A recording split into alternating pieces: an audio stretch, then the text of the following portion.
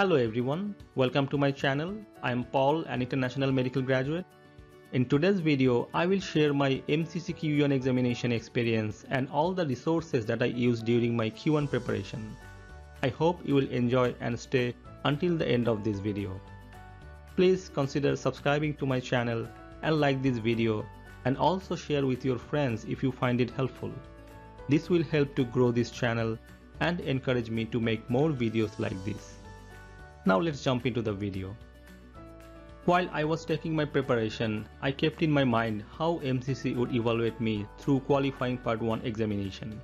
I knew they would assess my acute management, chronic management, health promotion and illness prevention, psychological aspect, lastly, communication and professional behavior.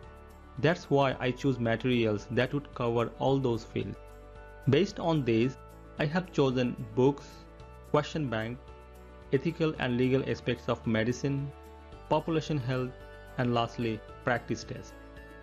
For books, these are the recommended material for the qualifying Part 1 examination. I mostly studied Muster the Board's USMLE Step 2 CK during the preparation and later on Muster the Board Step 3. I did not study Toronto notes that much, only studied family medicine section. However, Toronto notes is still considered as one of the best resources for the qualifying examination Part 1. For question bank, I used UWorld Q Bank for the USMLE Step 2 CK as my sole question bank. I was preparing for the USMLE Step 2 CK at the same time and I found it really helpful. One thing I want to mention here is that medical ethics is quite similar between US and Canada, with a few exceptions such as medical assistance in dying that you need to be aware of. I have made a few videos on ethics. If you are interested, please click the link in the description below. For ethical and legal aspects of medicine, I took help from different websites. The first one is College of Physicians and Surgeons of Ontario Ethics. Secondly, Canadian Medical Protective Association official website, also known as CMPA. And lastly, Royal College of Physicians and Surgeons of Canada official website. These are valuable resources for the ethics preparation, and these are completely free. You will find all these links in the description below. For population health, I studied the Association of Faculties of Medicine of Canada's primer on population health and a little from CP Shah Public Health and Preventive Medicine in Canada, as I was running short of time.